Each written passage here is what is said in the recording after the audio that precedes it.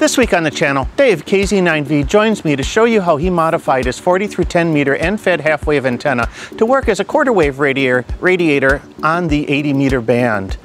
I'll give you a hint, it involves the magic carpet, so please keep watching to find out how he did it.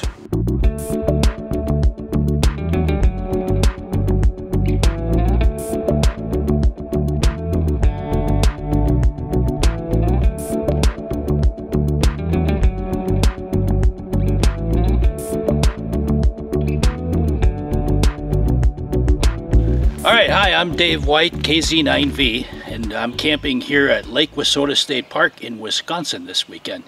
And I've got my antenna deployed.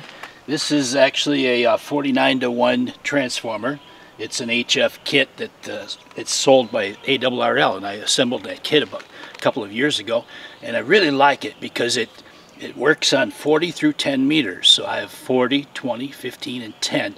And they're really excellent. In fact, I pulled it up on the antenna analyzer, and you can see that all the depths are in all the right places on 10 and 15 and 20 and 40. So when the sun goes down, I love 80 meters.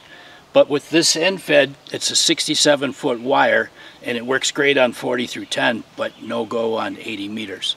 So I came up with an idea a couple of years ago where I could take this coil, which I home brewed, and it's basically a 110 microhenry coil, and you attach it to the far end of the 67-foot wire, and then with the appropriate length whip on the end, you can actually make this end-fed work on 80 meters.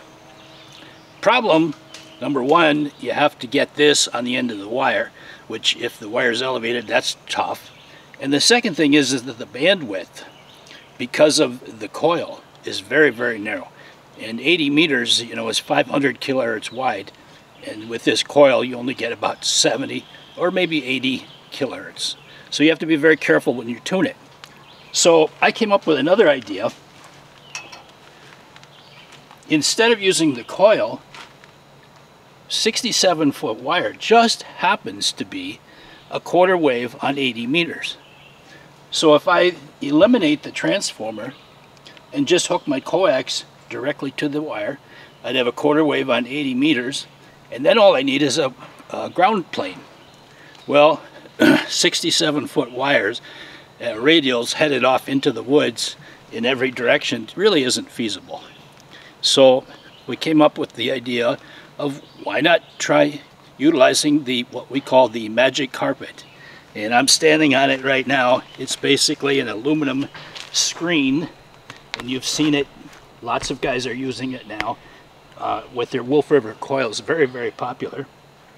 But I'm going to show you how we can use with my 67-foot wire and we'll come up with a very effective 80 meter quarter wave wire for after dark. Alright, so what we're going to do is we're going to take the transformer off, and we're going to convert this into a quarter wave 80 meter wire. So I've got my Anderson power pole connector here. So now the transformer is disconnected, and I'm going to go ahead and take the box off. Okay, so we're done with that. And then we're just going to take this coax that I have with alligator clips on it, and this will connect to the wire, and this will connect to the aluminum screen down on the ground.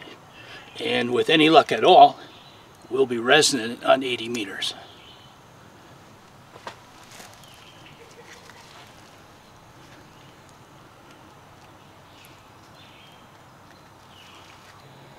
Alright, so we've got the antenna analyzer here, and we're going to do a sweep and see how this thing does. Remember, a 67-foot wire, it's a quarter wave on 80 meters. So there's the sweep. It looks pretty sweet to me.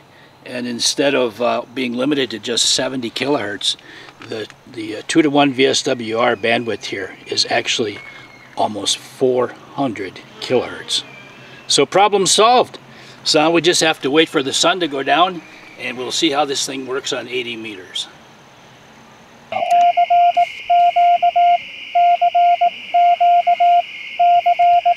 This SWR is very low.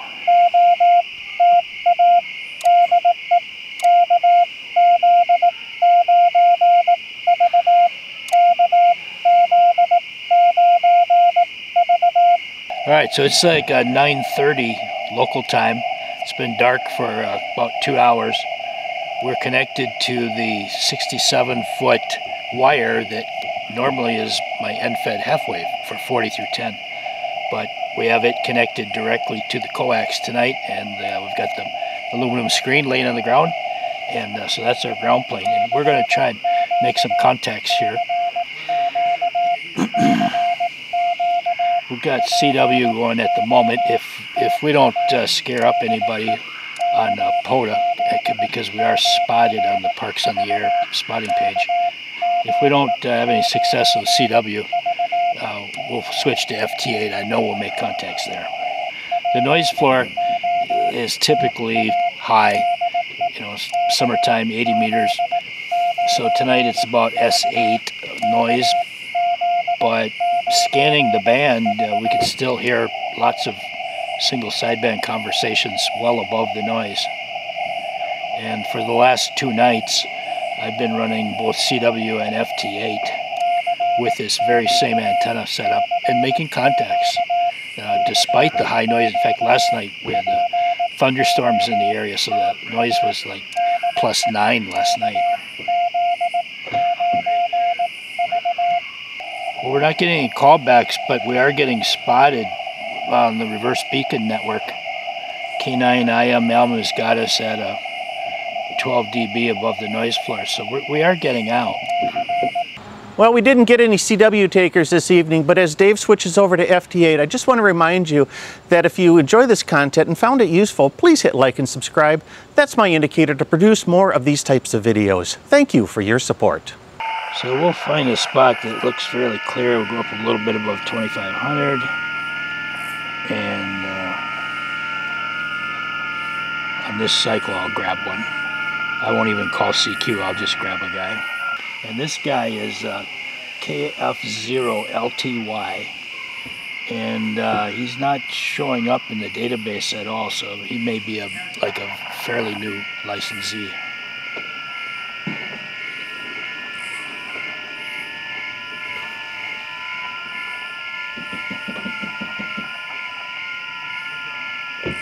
Yep, there he is.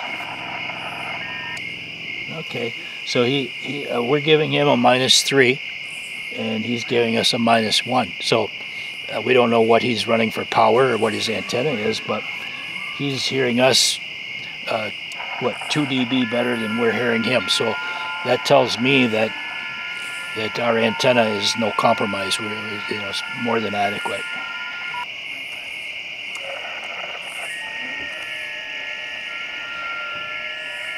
Like Watseka, Illinois,